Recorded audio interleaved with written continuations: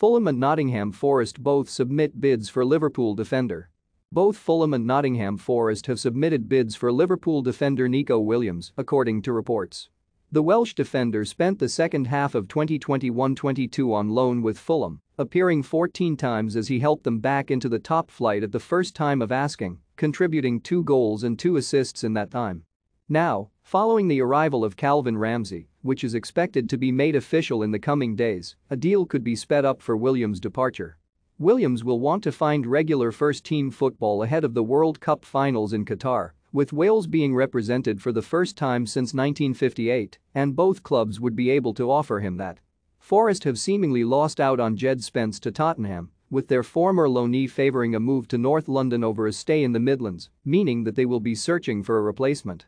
Meanwhile, Fulham showed that they could find a role for him in the latter end of last season, with both sides now able to offer Premier League football next campaign. It is thought that Liverpool value the defender at £15 million, and C.com report that both sides have submitted bids for Williams, though it is unclear whether or not they have matched the asking price.